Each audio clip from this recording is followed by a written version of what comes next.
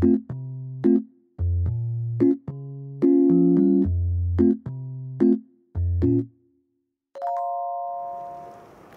I have your passport and arrival document, please? Thank you. You're welcome.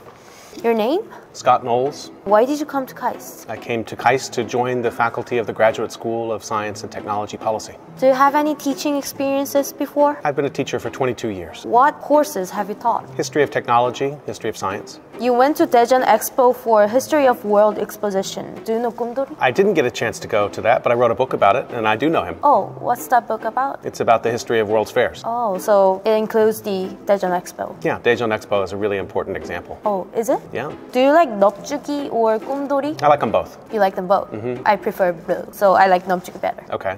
Yeah. And you said that student collaboration is important for advising. What do you mean by this? Well, in order for the team to feel like their work is valid, they have to be really taking a very leadership role. It's important for students to work together. If they're going to actually become strong researchers, they have to be able to understand the work that they want to do. So you want them to collaborate to become better researchers? Absolutely. Most of the work they're going to do in the future is collaborative anyway. If there's an aggressive student in the group critic, how are you going to manage it? If there's a student that's overly critical, it usually means that they have some lack of confidence on their own. So it's important to take that student aside and actually hear what their complaint is so that they don't exercise that concern to the whole group. How did you encourage collaboration? Well, we have collaborative projects. We start from the beginning, sit down and imagine what kind of projects we want to do, and then we find out the different ways people want to work about them together. So you just leave the students go collaborative by assigning them the projects? Well, I don't really have a conventional lab. I'm not a scientist. So we're doing many different kinds of projects. Some students join the project, some of them go and do their own thing. It's open to the student, however they want to proceed. You said international networking is also important. What's this? Well, that's because in the kind of research I do, we have scholars who participate from North America, from Europe, from South America, from all parts of Asia. And so for a student to be able to become a scholar in this area, they're going to have to build an international network. You deal with all kinds of histories? I deal with the history of disaster going as far back as we can learn about it. How many countries do you have friends in? Oh my gosh, how many countries are there? Over hundreds? Lots of places. We have research active on every continent. Do you have friends in North Korea? No.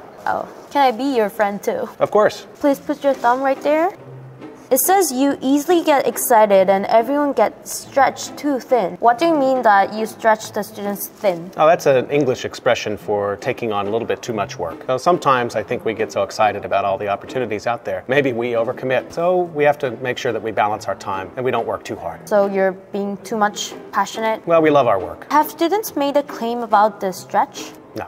They're also passionate. Of course. Do you have anything to declare for students? Well, the future is going to be made by the students who are here today. So they need to understand that the way that this country or other countries look is going to be in their hands. So I think empowering them is the most important thing. So they should be positive and they should have plenty of confidence that their ideas are going to be the ones that shape the future. Okay, have a good time at Kaist. Here's your passport. You can go. Thank you.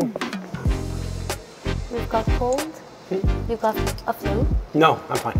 You're fine? Oh, I feel I want you to get well soon. Oh no, I was never sick. There was exposure in my son's school and I was being very careful because I didn't know. So it was okay. Thank you though.